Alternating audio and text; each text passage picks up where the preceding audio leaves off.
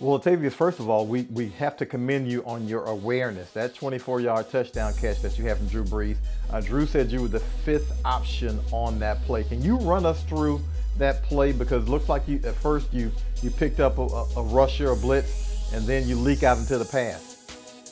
Yeah. Initially, I had to obviously check my protection, and then, if nobody came, get out on the route. But my guy came, so I had to step up, block, protect. And obviously Drew was kind of back there buying time, looking for an open receiver. And once I noticed that, my guy kind of just was trying to veer off to where Drew was at first, scrambling to the right. I just kind of leaked out to the left, away from where all the other coverage was, and Drew again bought some time, put the ball out there for me, and then it's only one other defender, and Tommy Lee got a piece of him, enough for me to make it to the end zone in time.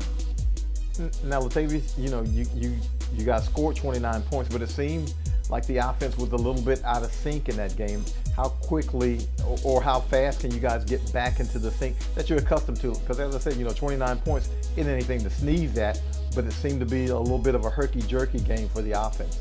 Yeah. I mean, look, we started slow, and so obviously that's an emphasis any game. And so obviously on Friday we want to make sure we go out there and start fast, stay on schedule, convert on third down if we're in those situations, so that we can stay on schedule and keep the ball moving down the field and score points. So we definitely didn't play the way we wanted to play offensively, and so we'll make sure we do whatever we need to do to get back on track.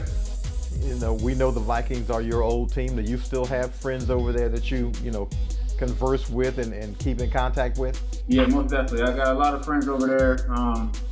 Build a lot of relationships, on the team and within the organization. So, still obviously a lot of respect for the players and coaches and the organization.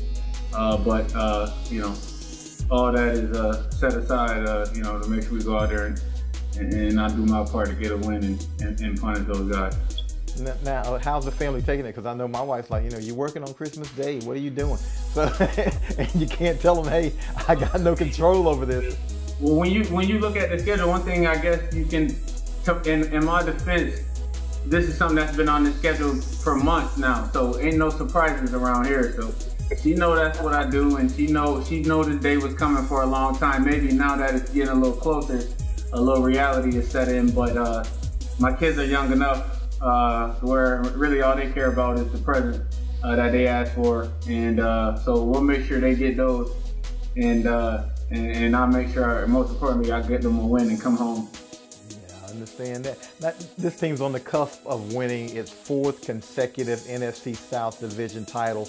Obviously, that's not the final step you guys want to take, but how significant is that? Because there aren't a lot of teams that win 4 straight division titles. Right, yeah, it's really hard to do, and I think for any team I've been a part of, that's the first goal, is to win a division. So the fact that this team, this organization is looking to continue that streak, it says a lot. And so again, it's our first goal, and we need to go and accomplish that on Friday, and then from there we move on to other things.